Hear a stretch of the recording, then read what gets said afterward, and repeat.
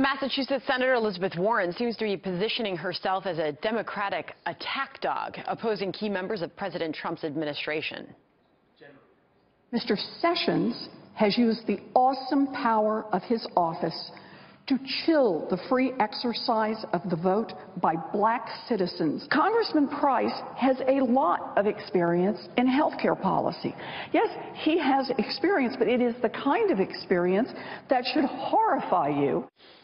All right, both Sessions and Price have since been confirmed. So are Democrats putting their future in danger by elevating Warren to the party's throne? Here to debate it, former Ohio State Senate Minority Leader Capri Cafaro and Joe Borelli, a New York City councilman and contributor for The Hill. Capri, I'll start with you first. Sure. Is this the right strategy to elevate her to the throne of the party? Frankly, I don't think it's a strategy by the Democratic Party.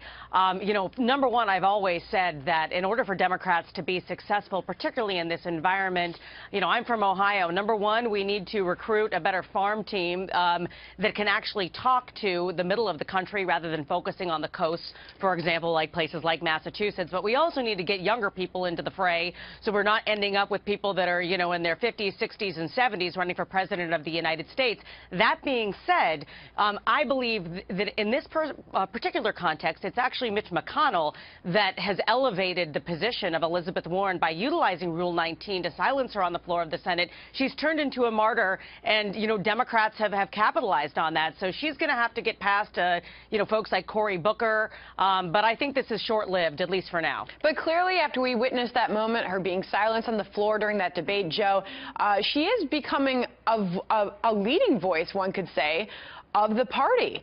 So is that going to be effective for Democrats, or is it time that they stop, look within, and make some changes based on what we just witnessed in 2016? Well, you're right. And in essence, probably Mitch McConnell did help her street cred within the Democratic Party by triggering Article 19.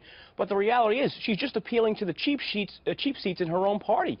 She's going after that very militant, very vocal base, the same base we see on TV, rioting, protesting, and that sort of thing. It's true to realize that Hillary Clinton lost some support within her party because she wasn't liberal enough. But Democrats, like Capri sort of indicated, have to realize that they lost the election because they lost middle-class, middle-of-America voters. What does someone like Elizabeth Warren, what is she dangling out there to get voters in the 23 states that the Senate Dems have to defend this year back? I don't think she's doing anything. And Capri, you do see both Republicans and Democrats now trying to appeal to those same middle-class voters. Right. Who are the rising stars of this party? What do Democrats have to look forward to? Well, I have to say that, my own member of Congress, Tim Ryan, in his challenge to Nancy Pelosi, he's 43 years old.